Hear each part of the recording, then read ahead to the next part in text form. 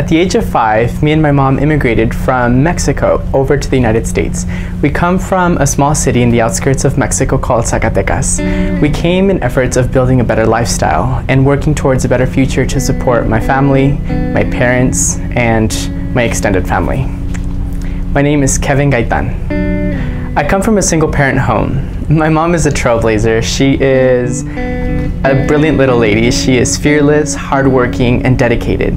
She has taught me the principles of hard work and to never shy away from hard work.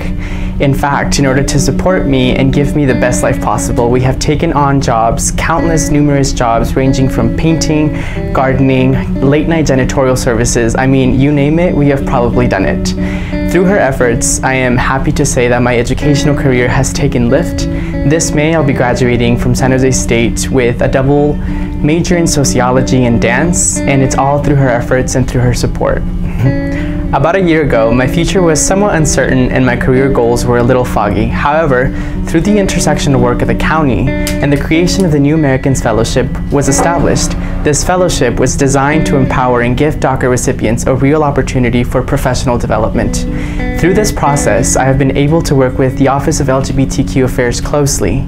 I have been tasked to research the undocumented LGBTQ community, and out of this work, I have been able to create and coordinate special projects relating to mental health, in specific to undocumented LGBTQ folks' income, safety, and now I'm coordinating a conference which is specific to giving positive visibility to undocumented LGBTQ students around the county.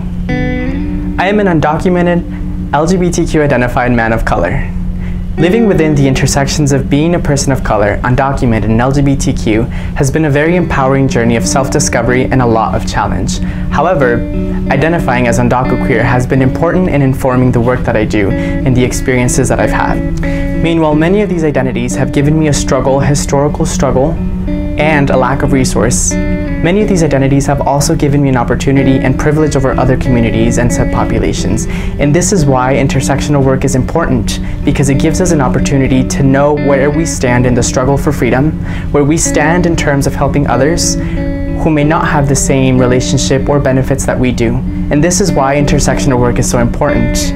Because when moving forward in our work, it gives us an opportunity to create a platform that is inclusive, that is diverse, that is empowering, and more importantly, that it is fair and equitable.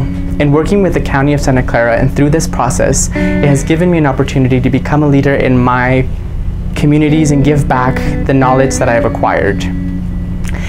Multiple times, our communities are left behind because their complex identities that are intersecting are left behind because policymakers oftentimes don't know how to deal with these communities.